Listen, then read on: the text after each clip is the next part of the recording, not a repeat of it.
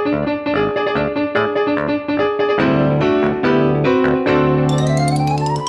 and welcome to the Code Monkey Podcast, your one-stop shop for everything you don't need. Io's atmosphere has exploded, companies are taking over the moon, and Wikipedia has unlocked the secret of free will. I'm your host, Kevin Giese, and joining me, not because it was preordained, but because he freely chose to, it's Alex Bragdon. Alex, how are you doing? Good, but I'm here not against my will? Oh, okay. Well, that means podcast over. Bye. All right. Well, thank you for tuning in. Goodbye, and unwelcome to the Code Monkey Podcast, your one-stop shop. I didn't write copy for that. We don't have an outro.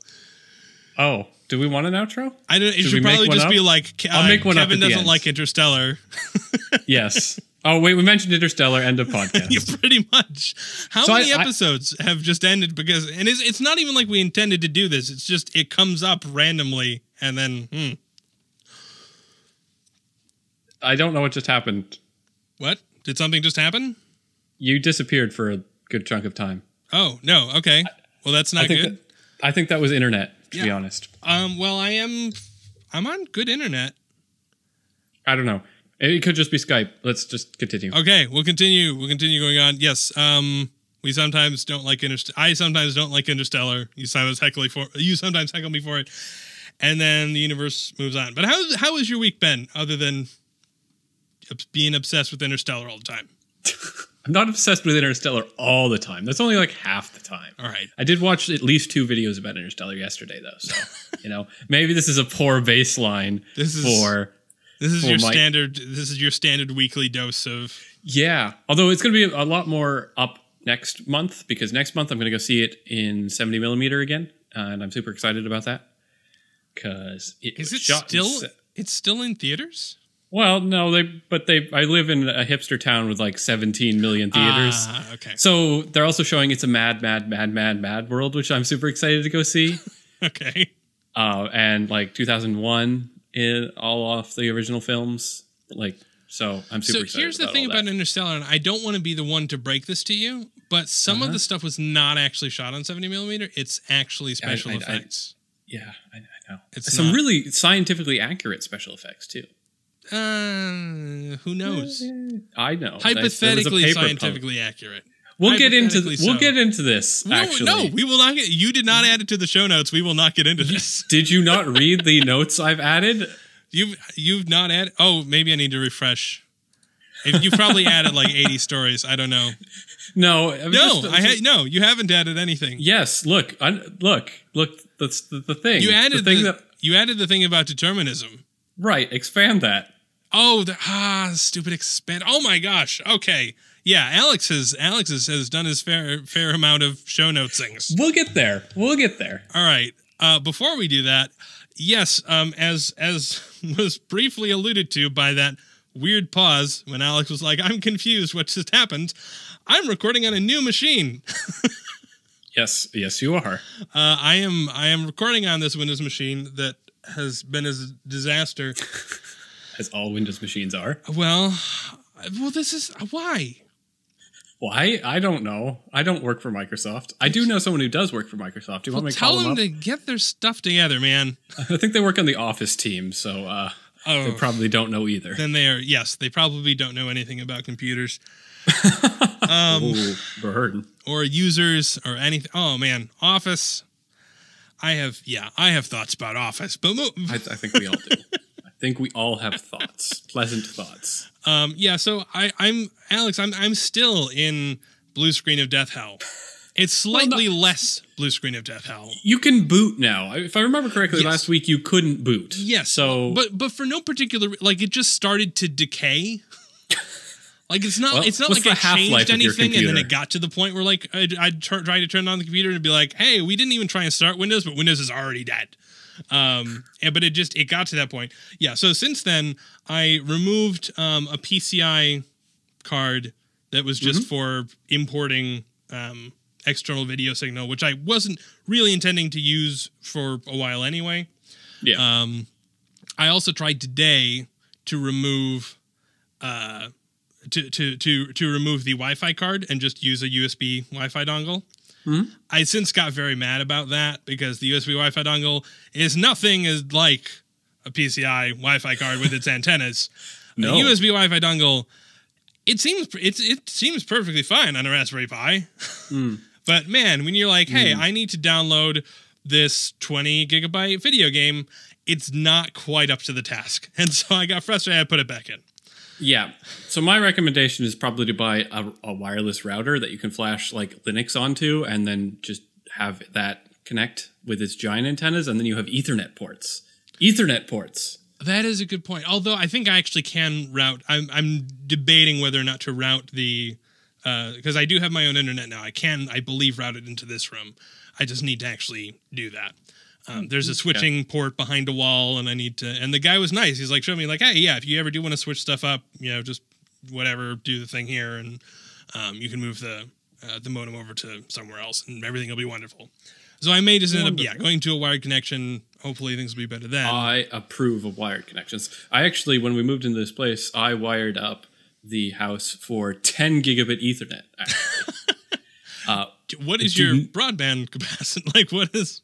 my broadband capacity is 200 megabits per second. Okay. And I actually don't have anything using the 10 megabit or the 10 gigabit connection, but the wire in the wall totally supports it. So I could theoretically connect two computers across the entirety of the house. Well, theoretically, you could just put a RAID then on your network and then just deal with it that way. Because it's fast enough. I mean, the biggest problem is that 10 gigabit switches are like $800 and gigabit switches are like $8. So like it's absurdly expensive. So just wire 10 of them in parallel? Well, I mean, by that point you need to bond all those channels together, and you'd probably need like an $800 router to bond 10 gigabit signals together. That is fair. So it's kind of a moot point. Well, so my machine is now at the point where I'm not trusting it. I'm not trusting it either. This podcast will be 8 minutes long. Exactly. But, whatever. I'm doing my best to just try and use the thing, and then try and see if maybe I can come up with some way to force it to crash, because it still now occasionally gives me these blue screen and death errors that I can't seem to debug. I have a new power supply coming in. Maybe that, like, no idea. Maybe that'll fix things. Maybe it won't. It won't. Nothing will fix this. This will just be how the computer is forever. The power supply was like the one thing you've kept from that old broken computer, right? That is true. So why not? Like, now you have a totally brand new computer. Yes. So now everything should work fine. Which means that I can be even more indignant when it doesn't work. Like, this is entirely brand new. Not just partially brand new. This is entirely brand new. Yes. So yeah, I mean, I've now, like, I've been stress testing stuff. I've ran memory tests, I ran CPU tests, I ran GPU tests. I had the thing running 2 separate GPU tests on a stretched monitor and CPU tests at the same time. The thing shot up to, like, the GPU shot up to like 85 degrees Celsius, which is within its range. Like, it's not great, but it's within its range. And like for being a stress test, that's pretty good. Yeah, exactly. I'm like, so this is fine. So like, of course the room started to get very warm. Yes, but basically it capped out, and it ran for 4 hours and wouldn't crash. But me, like, trying to edit a video or just close an application or things like that, that is when my computer it completely gives up. Maybe it's your mouse. Maybe your mouse is short-circuiting your USB bus. So if you try a new mouse, the mouse is going to. I have a USB splitter. Maybe that's it. But it's a powered splitter, so it can't be right. Maybe the 12-volt power line is like somehow spliced into the 5-volt rail and like shorting out your USB bus. I don't know. I know what some of those words mean. That'd be hilarious though. So maybe try disconnecting your hub and just plugging your mouse and keyboard in directly. Oh no, I had done that too. Oh, okay. But no, I have everything going to a hub just because I have all of these various podcasting devices and stuffs. Yeah. Hubs are convenient. I agree. I don't know, man. We'll see what happens. Maybe it'll go away. The really frustrating thing for me is that, one, the error messages don't tell you anything at all. Well, Yeah. Unfortunately, I think you're failing at a low enough level that the system just dies and then but before it can figure out what's happening. All of the ways that people have come up with to try and force broken hardware to die, it won't die that way. So I can't just be like, okay, well, I'll just try and display like furry donuts on top of a psychedelic wallpaper for a long period of time, because that's what GPU tests are, apparently. Like, that's apparently the most complicated thing you could possibly ask your computer to do. Like, if you're just trying to like completely overheat and destroy the world, what you want to do is represent a fuzzy donut in front of just like some 70s wallpaper. You should have just Bitcoin mined. Well, like Bitcoin mining would have really done That's probably true. Although that, I don't know if I remember right, that actually didn't respect like the heat limits. Oh no, not at all. You could whereas ruin the stress tests do.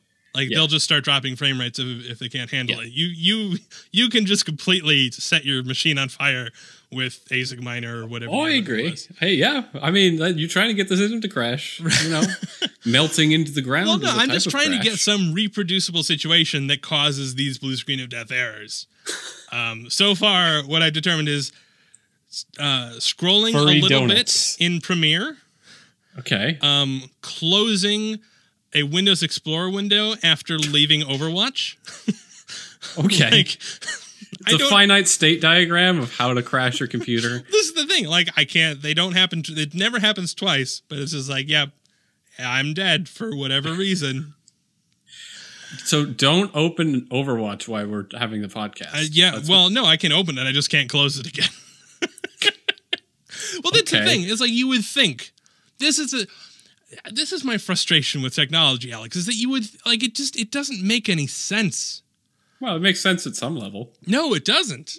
I think it does. Either, like, try all of, like if it was like, oh, even at a low level, like, hey, there's some broken cache on the processor. Well, how is it supposed to know that? But that should be testable. That should be, or at least I should be able to force it to crash that way. Prime 95 would have caught that. You have an intermittent problem, which is an issue. That's not how electrons work. They're not like, oh, sometimes I'm broken. Sometimes I'm not an electron. Bad traces on a circuit board work, though. What? Why? Well, because if it's a bad trace, maybe like depending on the current in the system, it could like short out from time to time. Maybe there's two traces that are too close, and they just like arc every so often. But it's just, this is all new equipment. This should be easy. I actually think new equipment is the most likely to fail, to be honest. Why? This isn't fair. Because manufacturing defects. Well, don't manufacture defects. Stop manufacturing defects, manufacturers. Okay. I will let every manufacturer that I'm in charge of know to stop manufacturing defects. I appreciate it. I mean, but this is why you have a QA department, right? Yeah, but and at the very least, not perfect. You're right, but okay. So you're making your graphics card and you're like, hey, we're going to ship these and 10% of them are going to just cause random errors. Design your GPU such that if it does cause random errors, you can also ship some software that's like, here's something you can run to tell that this is one of the crappy ones. Like, at least make things break in a way that's predictable and testable. I'm willing to bet the diagnostic buses are not connected to the PCI interface, so you'd have to connect some sort of like header to your graphics card to try to diagnose the system. They should build these things into the graphics card. Well, I mean, if they're shipping defective things, then they should ship the debugger things with the defective things. But they'll replace it for free, so they're just saying, just send it back and we'll give you a new one. But no, they don't do that. See, this would be the thing. If I could figure out what one big piece of hardware was broken, then yes, I could complain to any number of vendors and get them to just give me a new thing. But I can't. I can't do it to all of them. That would be a lie. That would make me the bad person in the story. No, just say, my computer keeps blue screening. I have reason to believe that it might possibly be your component. Can you send me a new one? There you go. Not lying. It might possibly be their component. Yeah, I don't know. I'm not good with that. I want to know. I want to know why it's broken. That's all. I want to fix the, like, I'm not even hire a computer whisperer. I'm not mad that it is broken. This is the thing. I'm not mad that the computer's broken. I'm just mad that there's no way for me to figure out how much, like, money to throw at it, where to throw that money, what to do to fix it. Like, just throw out the computer and buy a Mac Pro. Problem solved. I was having these thoughts today. I was like, you know what I could do? Just wait till September. I don't know if they're going to do it in September. We'll have to see. But even I don't know. Because then you can't replace things, and then well, you can. It's just harder than it is currently. Yes.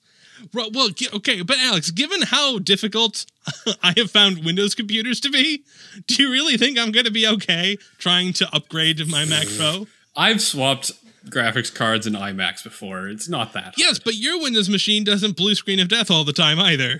So this is not an apples-to-apples comparison. That is true. Well, you could fly me out to wherever you live now, and at a rate of $1,200 a day, I can work on your computer.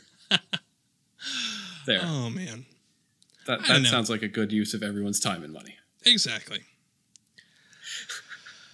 All right, let's get away from this planet and all its computery problems. Yes. Let's go to a planet with no computers. A planet with There are no computers on this planet, and it's not even a planet. That is true. Yes. So, it turns out. Let's see. Okay. So yes, I need to do a better job of show notes because I did not write the lead-in for this. So there's an article on Gizmodo about Io's atmosphere and how it just exploded. So it just happened. This is a really fun thing about people who write headlines. They are the worst people, except for people who make PC components. They're like the second worst of people. So inside the article, which of course I clicked on because I'm like, oh my god, Io's atmosphere exploded. I have to click on. Well, we should probably explain what Io is. Well, who doesn't know what shame on listeners. Shame on you listeners. All right, fine, Alex. You can have remedial space teaching duty today. Okay, Io is a moon of Jupiter. There, done. All right, good job. One of the many moons of Jupiter. So they wrote in the article that it turns out that every time Io is eclipsed by mighty Jupiter, which happens for about 2 hours a day, the surface temperature plummets and the moon's sulfur dioxide-rich atmosphere begins to deflate. So basically, it loses its atmosphere every day. I have many questions. The first of which is, what's a day? That is a very good question. That is an excellent question that sounds like a very stupid question. Yes, I know. I have absolutely no idea. Now I've got to pull up the article and see if they say. I don't think they say. I mean, because there's so many potential days they could be talking about. Exactly. Because Jupiter's moons have moons. Right. So you could have, oh my god, so many days. There are 3 possible days they could be talking about in my mind. A Jupiter day, an Io day, or an Earth day. Well, no. So, more than that, because you've got the sidereal day. So Earth has 2 days. Oh. Right? Oh, is that why we keep having podcast scheduling problems? We've not... Oh, okay. That's true. But no, so Earth has... So there is like the human philosophical day. Then there's the real freaking day. There's the UTC day. No, that's the philosophical day. That's the human invented one. The sidereal day is the real day. Okay. And then you've got the Jupiter day.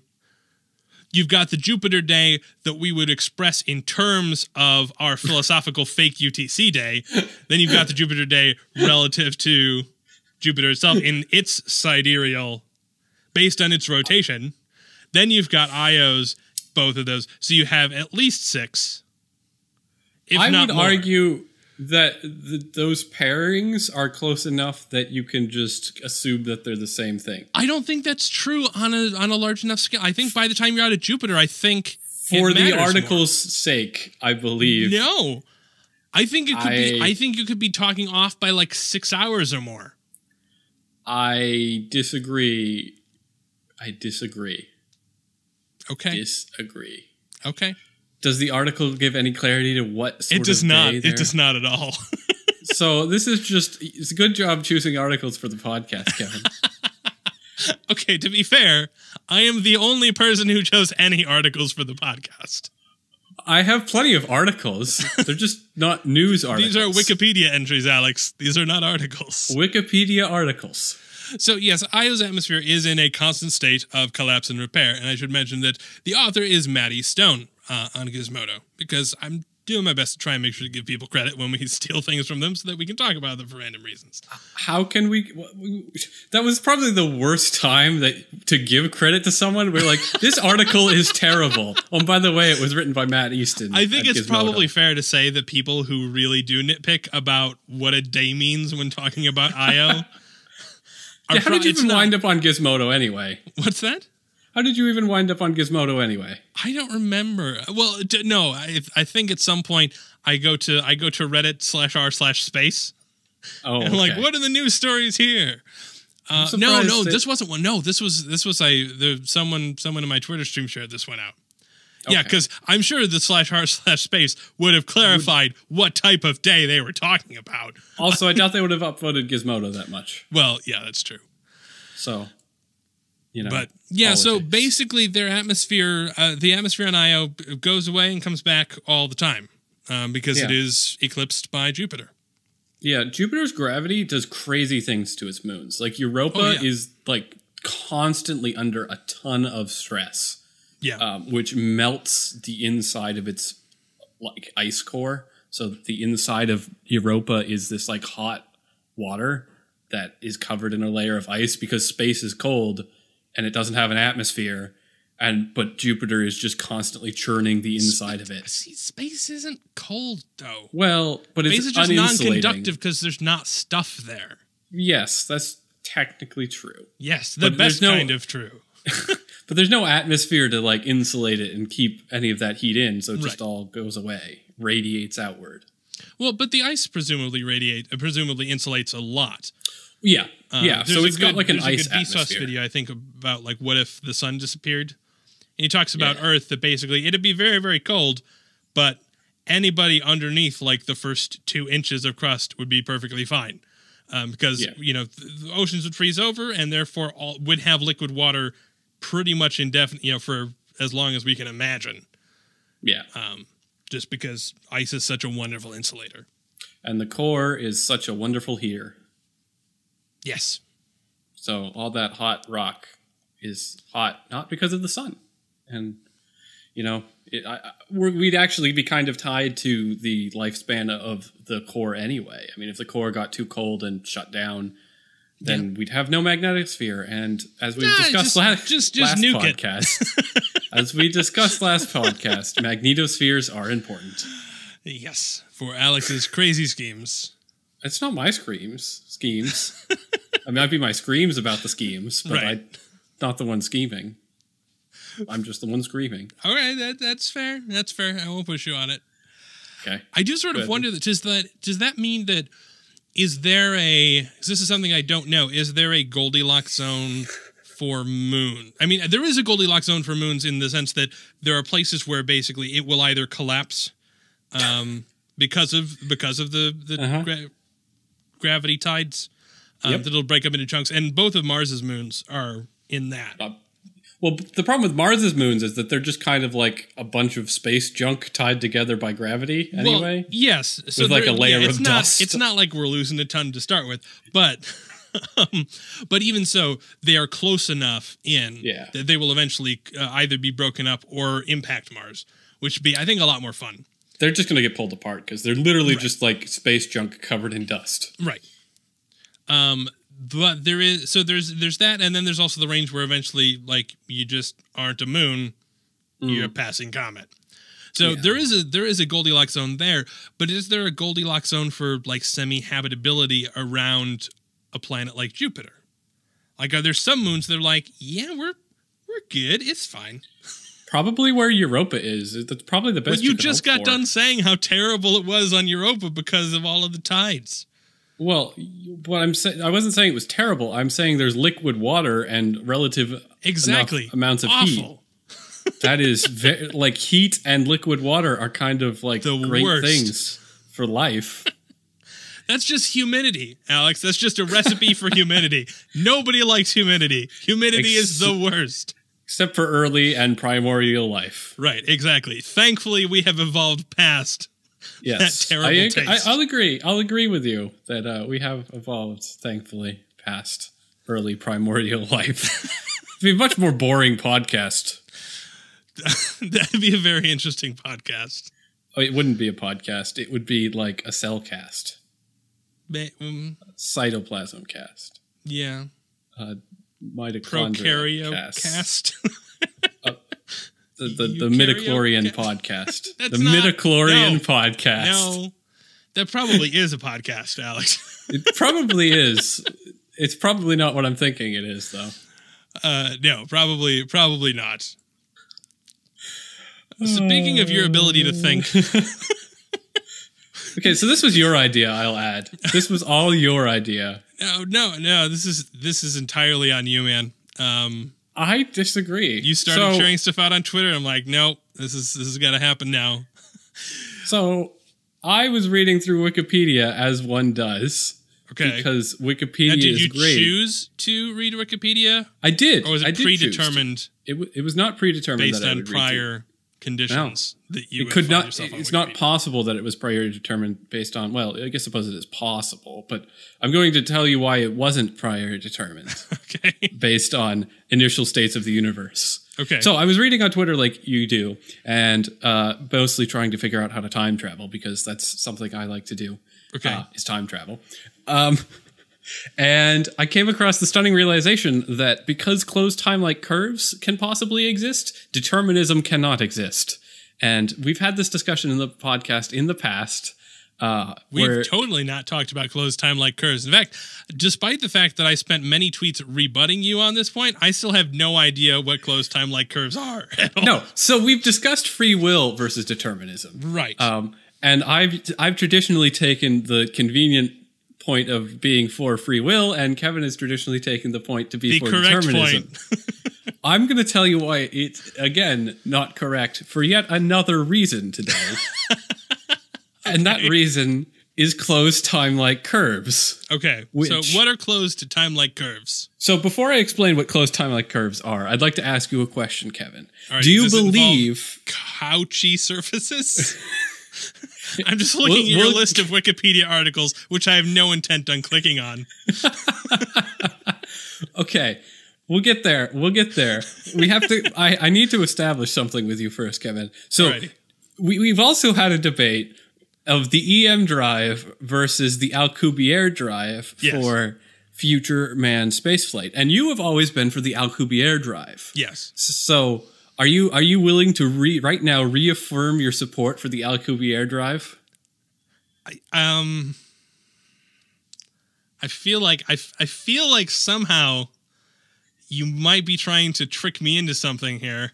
I'm not trying to trick you into anything. I'm simply asking. Okay. Can I say yes, but only up to just below the speed of light? No. Yes. I mean, okay. We use the Alcubierre. I was like, yes, that's the way that we get to 0.99c. Because then there's no like causality fun tricks that you can throw at me. So I mean, because that's really the thing is that it's not the speed of light; it's the speed of causality, right? That's really what the problem is with the speed of light. That's not why it's not that light is the speed limit. It's that this is the fastest that anything can interact with anything else. And so if you go faster than that, the wonderful physics of information, which we still never really gotten into the meat of in this podcast. If we destroy it, man, it's going to get hot and humid. But do you just but you're imposing artificial limitations upon the Einstein's. I'm saying that the Alcubierre drive could theoretically work, but not in such a way that violates causality. Okay, but that's not an Alcubierre drive. An Alcubierre drive is officially an interpretation of Einstein's field equations that allows for faster than light travel. That specifically is what an Alcubierre drive is. Right, but there's nothing to say that there couldn't be some additional mechanic that prevents faster than light travel. So you could still use this super fast, let's move. Right, well, let's... That additional mechanic is called negative energy densities. Right, and it's built into the Alcubierre drive.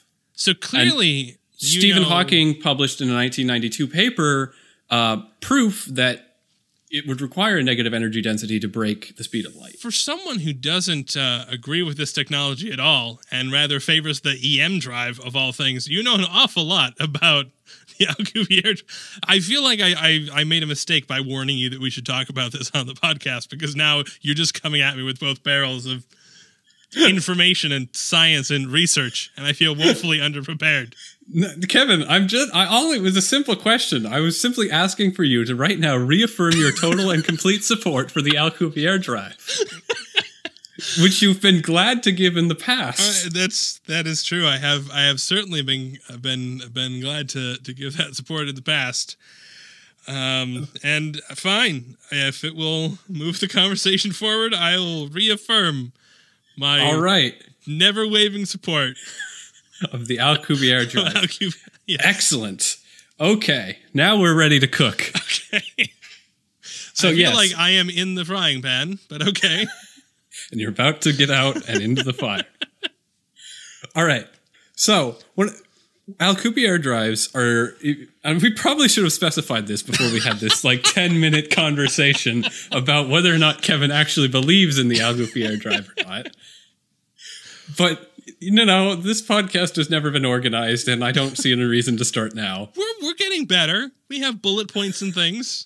We've had bullet points the whole time. We have more bullet points now. We have more sub-bullet points. Right. Well, no, we have stories and segments that we try and move from. It's getting... Come on. All right. We can, at the very least, I think the two of us can be fans of the podcast. All right? I agree. We have to have two fans. Come on. Okay. Is it too much to ask, Alex? I don't think it is. You don't even have to edit the podcast. The least you can do is be a fan. Be a fan.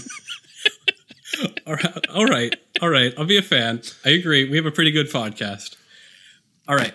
So for this pretty good podcast, let me explain that Alcubierre drives are a method by which you could travel faster than light, which is pretty much the only way we'd ever be able to leave the local group of galaxies of which the Milky Way is a part of and explore the universe as the whole giant thing that it is. Right. And it really is the most practical way, and really the only way that, in a single human lifetime, to explore even a single quadrant of our own galaxy. But Alex, just if I may pause for a question, what about alternatives such as the EM drive?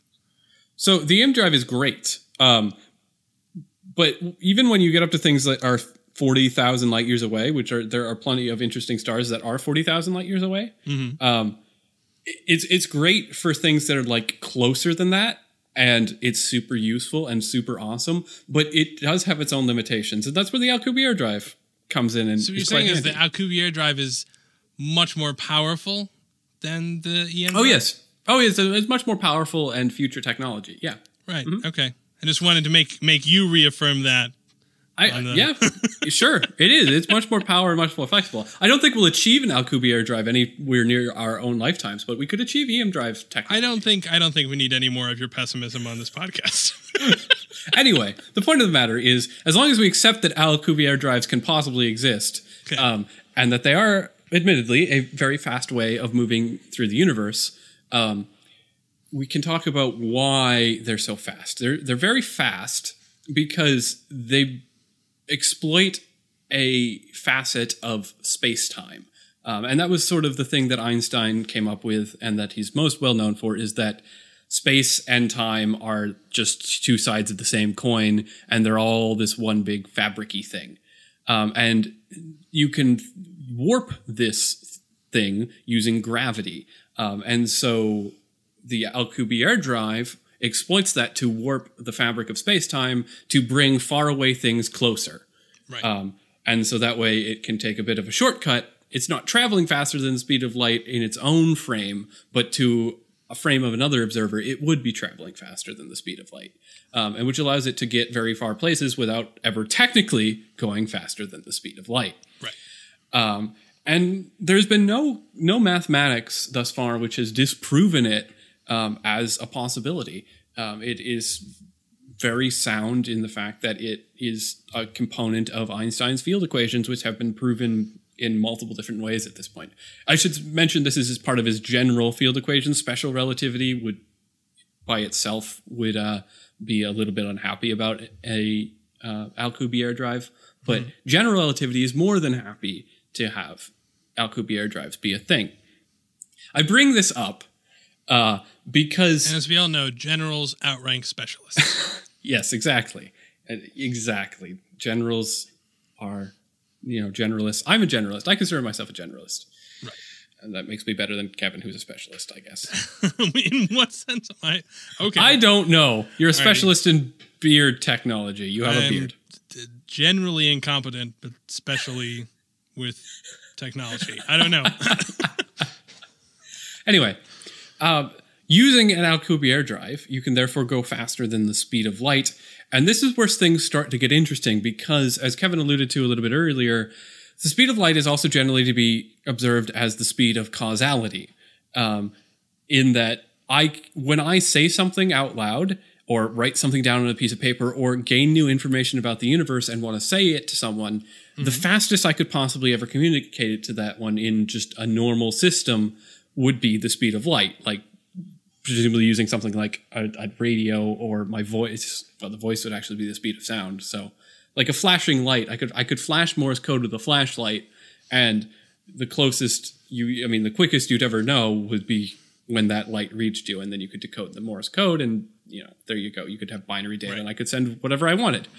When you can go faster than the speed of light, then that's no longer the fastest you can communicate information. You can send information to the other side of the galaxy thousands and thousands and thousands of years before light would ever reach it. Right. Which doesn't sound like that big a problem until you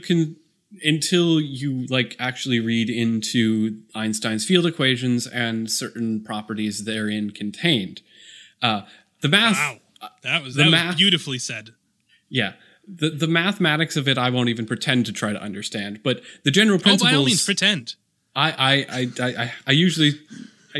try to read as much as I can, but I'm not a mathematician, and I'm not a theoretical physicist, unfortunately. You don't have to do any of those things to be able to pretend, Alex. I am a specialist in pretending. You need no domain knowledge whatsoever to pretend to be competent in anything. I think I am pretending to be competent right now. This is totally me pretending to be competent. Okay. I don't need to go to the additional depth of trying to pretend the mathematics of how this all works. But when you can violate causality using the speed of light, you can have events occur before their cause. And that's where determinism comes in. So there are these things. If you think about the universe in terms of what is usually phrased as a Cauchy surface, and a Cauchy surface is really just what? Kevin looks extremely confused. No, I don't. I'm pretending to be knowledgeable. I'm nodding along. Kevin looks like he's nodding along as though this were all information he had heard millions of times before. I mean, if you've hung around with me long enough, you probably would. Anyway, so a Cauchy surface is basically a Euclidean manifold with the added component of time. Oh, well, thank you. That clears. Okay, so hibachi is... Hibachi? Is just you want to go for steak? It's a blanket. It's a blanket, and the planets are like bowling balls. You put on a blanket. Yeah. Okay. So basically, this smart French mathematician physicist guy came up with a way of just modeling the universe. His last name was Cauchy. Okay. It's some Cauchy, C-A-U-C-H-Y, Cauchy. And so there's a couple of different components, but basically you can think of a Cauchy surface as a single frame of the universe. So it'll have like some slice. It's a slice. Like if you take a ham, cosmic take a bread slice, time. If a ham is the universe, and you slice it up into the thinnest possible slice of ham. Well, that you can't even really taste it because it's too thin, and it's just why even bother at that point. So that would be a couchy surface with a T at on units of Planck seconds. Why so do the smallest possible time. Drink tea with ham? That just seems so. T is time. Okay. So couchy surfaces get defined by a unit of T. So of time. Okay. T. So T stands for time because it's the first letter of the word time. Whoa. Okay. Yeah, that's very common in physics. I'm catching up. Oh man, so much of physics is starting to make a lot more sense now. And why I specifically bring up couchy surfaces, because there are plenty of different manifolds which can basically be Euclidean geometry plus the component of time. A manifold being... So a manifold is basically just a way of representing space in which any point on that manifold can be represented with a Euclidean model. So basically just like three-dimensional space is projected onto these things. Like you take a sphere, if you think of the Earth, you take and the Earth is a sphere. It's an oblong spheroid, Alex. Yeah, but if you think about an idealized... Don't talk down to us. An oblong spheroid is also, could also be said to be a Euclidean manifold. Okay. Because you could put a point on it, and then you could sort of map out all the space around that point, and then you could put it on a map, and you could have like a 3D map of any space in that point. Okay. And so basically, you can do that for the whole universe, and if you do that in 3 dimensions, then you have a Euclidean manifold for the whole universe, and then a couchy surface is just a 4th dimensional version of that. There are a bunch of different sort of ways of doing that. There's like a... So for those people who have a really easy time imagining the entirety of the universe in 3D space, this is maybe like the next step, the thing you want to practice. Right. Yeah, is imagining 4 dimensions. 4th dimensions. Right. Okay. And then and at that point you can start to trace your own world line through the geometry of the couchy surface. Okay. But couchy surfaces are important because they have this very interesting component that their theoretical workings is that you can predict any couchy surface given any prior couchy surface. And you can do this all the way back through time. Would it be fair to say that, like, to super simplify this, to basically just say that a couchy surface is like a freeze frame of a movie? Yes. Okay. So it's a freeze frame, but of the entire universe. Right. So the idea is that you can go and be like, hey, why is that ball falling? Be like, because prior freeze frames, it was higher, or somebody threw it, or whatever. Right. And so the general principle is that you can predict any couchy surface knowing all the frames perfect knowledge of the frames prior to it. Right. Or the surfaces prior to whatever T it's defined for. Right. Where this gets interesting is that part of this definition for a couchy surface also contains something called a couchy horizon. And a couchy horizon occurs where it is no longer possible to predict the current or the next frame of the movie given all the prior frames. And there are certain conditions which will bring up this particular couchy horizon. Like quantum mechanics? Not really. So like you're watching the movie and then somebody puts a cat in a box and you're like, oh no, now we can't predict what's going to happen next. This is the couchy horizon. So this is the problem with this is that we don't have a unified theory of gravity and electromagnetism and quantum mechanics. Right. Because we just don't. It's a very hard problem. And so all of these calculations are done on the macro scale. And all of this mathematics is based on somewhat ignoring general mechanics. We have, semi-classical. We have semi-classical models of gravity which kind of work for a grand unified theory of all the major forces in physics. The problem is that they break down for very, very high energy levels and very, very short periods of time, which we'll be talking about very shortly as we start to discuss black holes, which is one of the ways where you could generate a couchy horizon. And a couchy horizon is the reason I bring up this thing on Twitter. So I was reading about Cauchy Horizons. Yes, Kevin? Can we have class outside? Sure. Open your window. It's too hot out. What a silly question then, Kevin. I'm sorry. So I brought up Cauchy Horizons on Twitter, and Kevin said we needed to talk about them on the podcast. You did not bring up Cauchy Horizons. You brought closed Timelike curves. Right. We'll talk about why I brought up closed Timelike curves in a moment. So Cauchy Horizons say that basically are breaking determinism, because determinism states that given perfect knowledge of the beginning of the universe, you can determine everything about the universe. Right. And Cauchy services agree with you until they hit to Cauchy Horizons. Okay.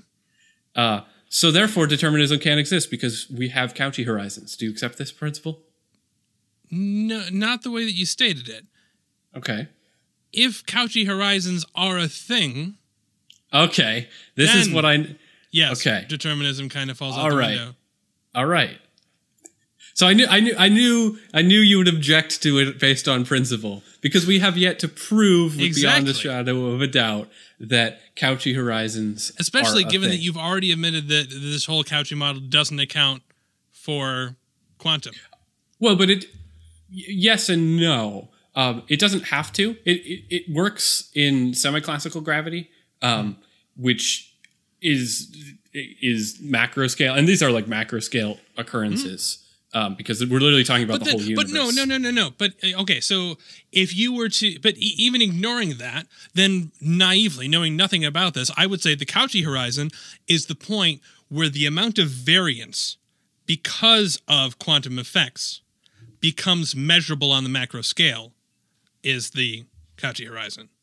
So, yes, we're saying, okay, we ignore that there's some little variations that we can't figure out with this model. Then I would say, well, then the horizon is when, over a long enough period of time, those little variances accumulate to enough of a difference that you go, hey, weird, the sun is in the wrong place. but that would be the point where you go, oh, man, this is beyond the horizon of what we could predict, because there are all these little things that are having these impacts that we can't measure. But a Cauchy horizon, depending on how a Cauchy horizon occurs, they can happen instantaneously. So you could have perfect knowledge and everything be precisely where it's supposed to be for every moment up until you hit suddenly a moment where it doesn't fit anymore. So it's not like it's a slow drift. It's like everything just suddenly stops fitting all at once. Like putting a cat in a box. No.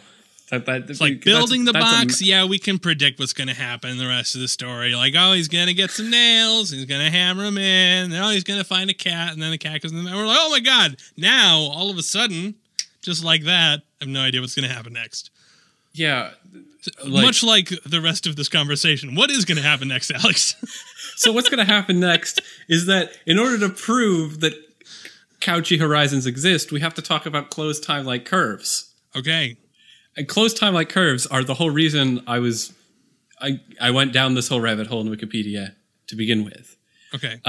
Closed time-like curves are what allows time travel. So time travel is when you basically follow a closed time-like curve back in time.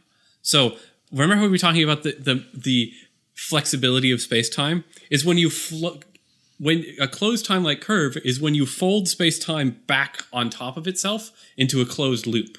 So you can go through space-time and get backwards before you began. Right. There are a few theoretical ways of achieving this, one of which, and is part of the mathematics of the Alcubierre drive, is by using an Alcubierre drive that can go in more than one direction. Right, okay. So if you have an Alcubierre drive that you can go to somewhere and then back from somewhere, you by definition will fold space-time into one of these closed time-like curves. Right, okay. And so once you have a closed time-like curve, then you also birth a Cauchy horizon. And as the Wikipedia article puts it, a CTC, closed time-like curve, therefore results in a Cauchy horizon and a region of space-time that cannot be predicted from perfect knowledge of some past time. And therefore, you no longer have determinism.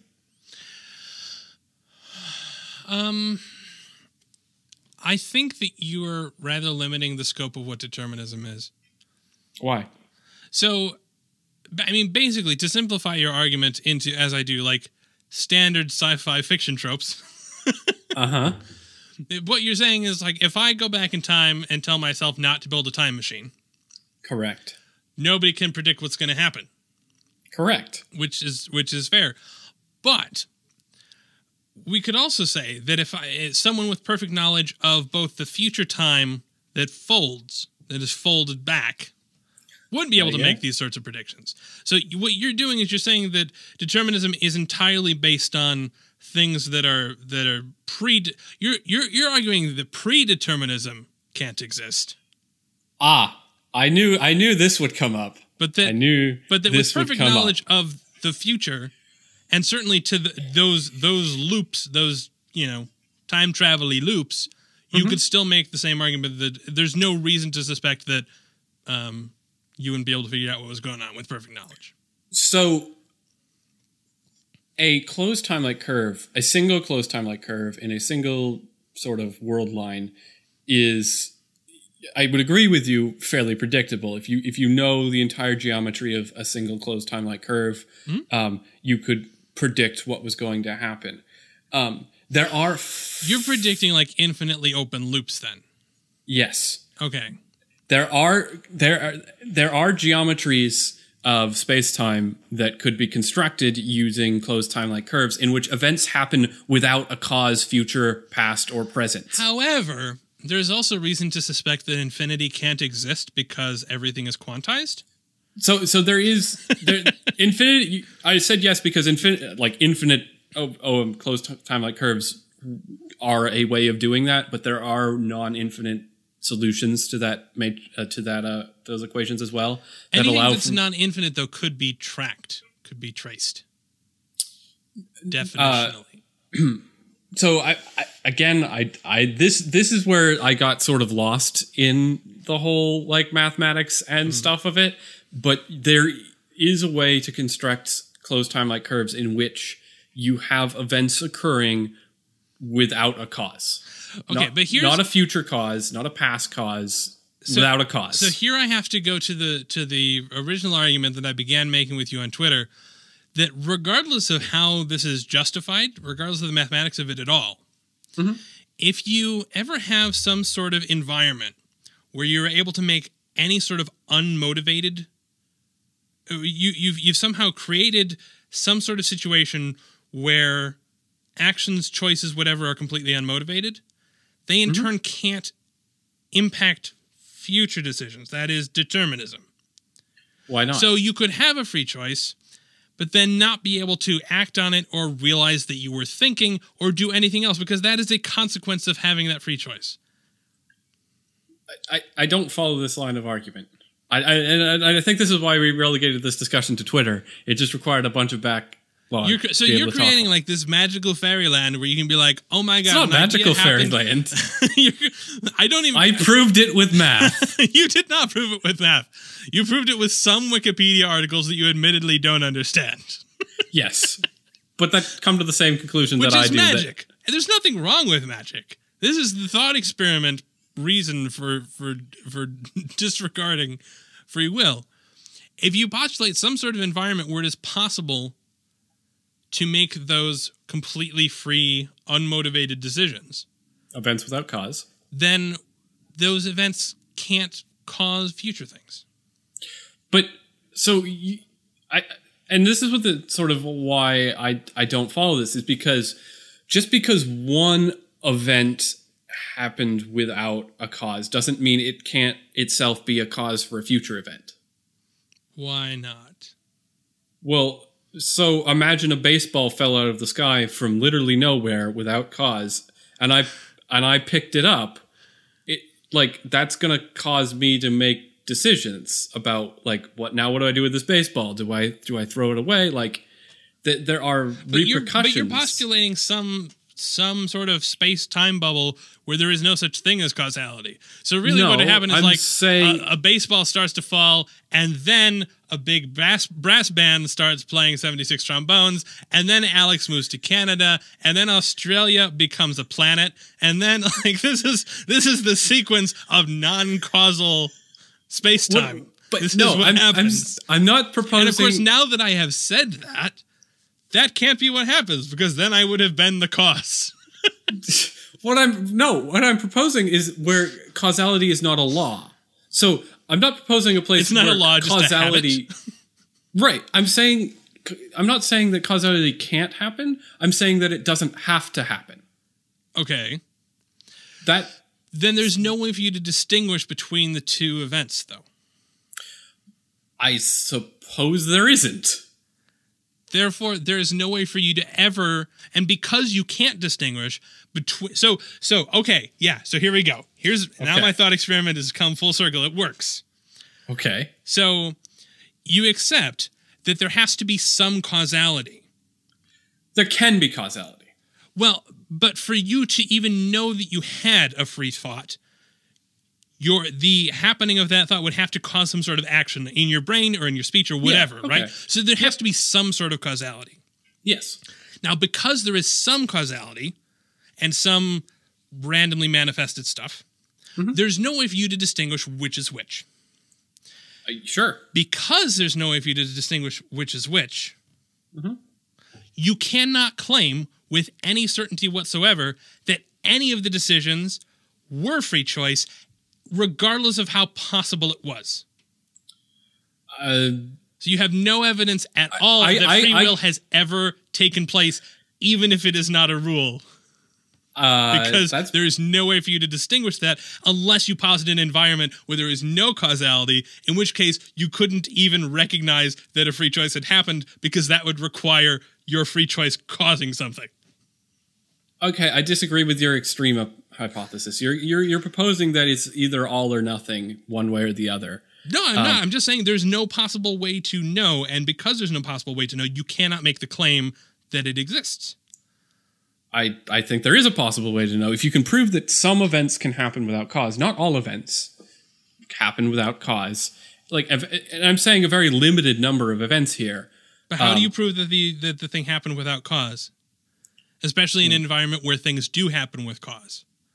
So all you have to do is prove that it's mathematically possible and that these closed timelike curves exist in configurations in which events can happen without cause. So you've established that it can happen. You've not established that it does happen. Well, but you can establish that it does happen. Once you no, because you've also agreed with me that there are some things that happen in that situation that are caused. Right. So so how do you determine that something you have to prove it beyond the math. What I should have said is you have to prove it beyond the math. So the mathematics allow for it. The step to prove that events do happen without cause is to have direct physical observation of these curves existing. Said observation relies on cause. Right. And I didn't say cause couldn't happen, but you can observe the existence of configurations that would allow for events without cause. But you would not be able to gain total information of the system. Lacking the ability to gain total information of the system means that you can't rule out an unmeasured cause. But you can because of the math. If you can't have perfect knowledge... Well, we have perfect knowledge of the theoretical, which would allow us to predict with certainty, given certain configurations of closed timelike curves, where if events could happen without cause in the configurations we can observe. If events could happen without cause in configurations we observe because of the theoretical... Right, and just in the same way that we can say mathematically that the Alcubierre drive doesn't violate the laws as we understand them, that doesn't mean that an Alcubierre drive has ever existed. You have to demonstrate to me that a free choice has occurred. If you test every component of a system, and if you test every physical component of a system, you can prove that if every piece works, that they'll work in conjunction. But you've said this is a situation without perfect knowledge. Yeah, unfortunately, I don't have perfect knowledge of the configurations. Well, this is the thing: is that basically what you have to demonstrate is that, so there's a car, right, and it's got a whole bunch of different components. the car doesn't start. Yep. What you have to demonstrate is that the car not starting was a random event that couldn't have been predicted.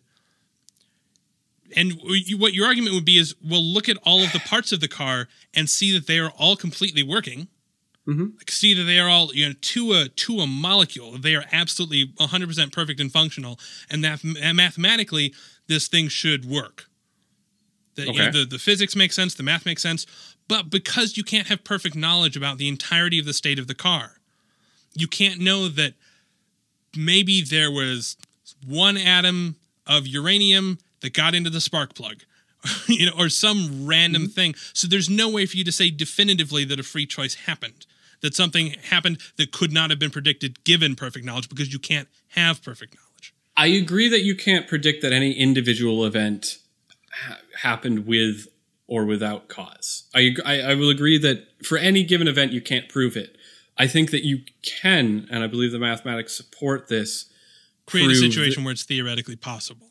Well, create where statistically a certain number of events would happen, but it would be impossible to determine which events they were. Which is almost sadder than just plain determinism. Because, man, that means, we can make some free choices, but they will necessarily be completely indistinguishable from all of the things that we just have to do because of our that's what we observe in reality anyway. We observe that those decisions. Not necessarily. You can't demonstrate that. I suppose not, because I admit that you can't prove that any one event can be proven to be deterministic or non-deterministic. But the point is, once you mix in non-deterministic events, the systems will couple. The regions of non-deterministic space-time will bleed into other regions just by the butterfly effect. And so, if really... the best that you can really say is that it is incredibly probable in some situations that a free choice will have happened. Sure. Not that it is certain. And until it is certain... No, determinism wins again. But we can be certain. We can be certain that it is probable. I think we can be certain that it happened. Well, it's not certain. We can claim that it is 99.999% probable. I'm actually fairly certain that you can claim it's certain based on the existence of. Once you could measure the existence of closed time-like curves, you could be certain that at least some number of events had happened without a cause. But of course, none of this will happen unless we get our dang Alcubierre drive and demonstrate closed time-like curves. So gotta get working on that science. No, come on, science. So, I had you admit to the existence of the Alcubierre drive as an easy way to generate closed time-like curves. Yes, because if closed time-like curves can be generated by an Alcubierre drive, there are other places they could be generated in, such as in Kerr black holes. So Kerr black holes are specifically non-charged, super fast rotating black holes, which are theorized to also have Cauchy horizons inside their event horizons. And you could theoretically get non-deterministic events radiating out from every Kerr black hole in the universe, which would have plenty of time to couple in with our own sort of regions of space-time. I mean, again, not proven, and I don't think Kerr was particularly pleased with that, but, Einstein wasn't pleased with the results of some of his equations anyway, so who knows? We should jump on to one more story just because we billboarded it at the top. This is the problem with writing these introductions, and especially since I didn't twirl down and see that you had 87 Wikipedia entries listed here, and I was like, oh man, I need to, So you were very confused when you read that intro then, because I added Wikipedia has unlocked the secrets of, you had something about unlocking I said the Alex secret. has unlocked the secrets of... No, you said nothing. You said and has unlocked the secrets of free will. Weird. Okay. So I added Wikipedia because that's where the articles were coming from. Okay, well, mistake. Well, anyway, with free will successfully the champion of the day, let's move on. All right. So, as was predetermined by our show intro, we're going to cover this story, Alex. This is from Popular. So according to Jay Bennett on Popular Mechanics, Moon Express, which is just... This is Planet Express, but for moons, I guess. A private spacecraft manufacturing company just received permission from the Federal Aviation Administration to launch its MX-1E lunar lander to the moon next year, making them the first private space company to receive U.S. government permission to launch a craft beyond the orbit of satellites. So, 2 questions. 1, the FAA reports to the White House, not to Congress. Yeah. So it's not even that America is like, yeah, we own space, go nuts. Or we own the moon, go nuts, we give you permission. It's that the president said. Well, have you ever read not even always the president, because sometimes the president's administrators aren't even like accountable to him in a weird way. Have you read the Inner Space Treaty? Accountable to... What's that? Have you read the Inner Space Treaty? We have talked about the Outer Space Treaty, yes. Not Inner Space, Outer Space Treaty. The Inner Space Treaty. Right. Yeah, that was when they were all locked. When all the ambassadors got locked in an elevator in Geneva that one time. They had a lot of extra paper. They were bored. They're like, you know what? We need an Inner Space Treaty. Yeah. So we've talked about the Outer Space Treaty.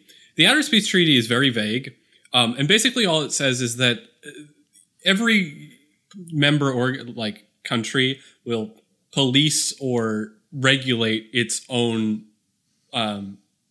things, its own companies, and any representative of that country will be regulated by the country. It doesn't say who has to do it. Right. So I think it just kind of fell on the FAA because spaceships are kind of like planes, I guess. Yeah. But yeah, it does bother me that this isn't a congressional thing. This is like just one of those... Well, Congress can overrule the FAA whenever they'd like. Yeah, but Congress doesn't do things. Well, but they can if they want.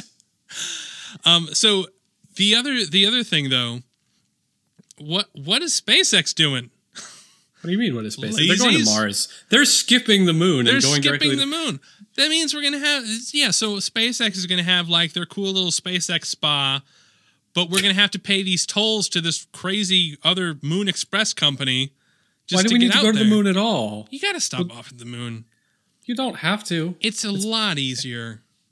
It's easier if you pick up fuel there, sure, but right. No, because it's easy because then you get into the far Lagrange point, and then you transfer from the Lagrange point to. But it's less expensive to just go to the Lagrange point and then leave and not go down to the moon first. Yes, but you can have stations around the moon. Yeah, that you can dock up with and stuff. Yeah, the point is, companies staking out claims on Mars. Plus, what is this company even going to be doing? So it says that no U.S. regulations are currently on the books regarding private space missions to the moon and beyond. So Moon Express took it upon themselves to submit a formal request to the FAA to approve its payload, and they were like, "Yeah, go nuts." So yeah, moon's big enough for a bunch of companies. Yeah, but why? It seems like I can sort of it seems weird that you can do that and just be like, I want to have Alex, we should go to the moon. Okay. I want to have stuff on the... It doesn't seem... So the companies... Let's see. You're just jealous. You're just jealous that you don't have a company going to the moon, Kevin. Here's part of it as well. So you don't want anyone else to go to the moon because you can't. It says the company's contract with Rocket Lab includes 2 additional launches after the MX-1E. MoonX hopes to send future spacecraft to the moon to harvest resources, especially the helium-3, or specifically helium-3 that is abundant in the moon's crust. Yep. Why did really? Like, corporations ruined the internet, and now they're going to ruin the moon?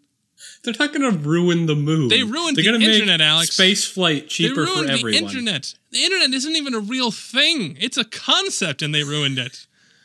And now they're going to ruin the moon. They're going to go and turn the moon into, like, we're going to drill for oil, like, out on the moon. They're talking... I welcome... Because if helium oil... If companies can ruin the moon, it means that interplanetary travel is so trivial that we can just go to another planet and it doesn't matter. This just seems, I don't know. It seems, I think it's more that it generally seems, and to be honest, it bothers me with satellites as they currently stand. Yeah. It seems weird to me that satellites don't stand, by the way. They, are currently in a state of free fall. Yeah, so they're screaming, ah! Yeah, it's like the downward part of a roller coaster, but just forever. But basically, yeah, so there's no standing for a satellite. Yes. But no, it bothers me the way that that's currently set up because these things are out there, potentially Kessler syndrome and an assault, preventing us from ever going out further into space. Just use a Kessler RAM and we'll be fine. It seems, though, that things like this should be the common domain of all humanity, if that makes sense. Like, there's some better flowery way to word that. But it seems weird to me that this is that you have things out there that shouldn't just be like, this is all public domain. Like, obviously, you can't do that. You'd be like, hey, we're going to have some nuclear spy satellites. Like, and just out there. Anyone who wants in, just SSH in, go nuts. Like, it's public. It's open to everybody. Like, you can't do that. But you know, there's a way to balance that with safety. I suppose. But, like, space is big, Kevin. Space is really, really, really, really, really, really, really, really, really, really